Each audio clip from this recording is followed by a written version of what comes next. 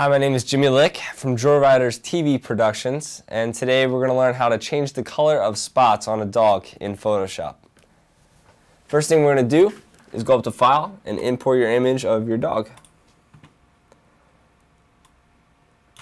I have a nice Dalmatian here. Okay, first thing I always do is duplicate the photo by Control-J and then taking off the eye on the background, and that way we don't see it and we don't mess with it and we can't change anything. That way if we need the original file, we can always grab it. The next step that we're going to do is we're going to go in and we're going to take the magic wand tool and make a new copy of just the spots themselves. So go up the magic wand, make sure your tolerance is around 30 or so. And kind of go in and just click on these spots, and that way it picks up all the black spots that will go around. I won't do all of them, but you have to hold down Shift as well. And then keep selecting all the spots. That should be good for now. The next thing that we're going to be doing is right-clicking on the new spots that we have and going to blending options.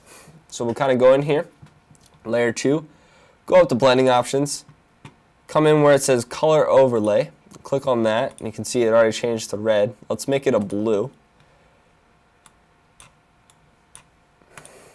You can kind of see that it's a little oversaturated, so we'll bring down the opacity of that blue down to about 20%. That looks pretty good right there.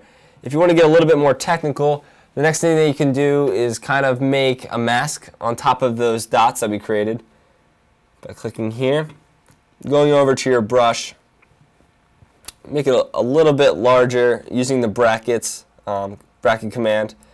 Make it big and just kind of go on the outer edge. Make sure that your foreground color is black. Just go along the outer edge and now we're getting other things. Make it a little bit smaller. And that should feather that blue into black. It just makes it a little bit nicer. That's pretty much it. The last thing you want to do is go up to File, click on Save As, and resave your image. I'm Jimmy Lick from Draw Writers TV Productions, and that's how you change the colors of the spots on a dog in Photoshop. Thanks for watching.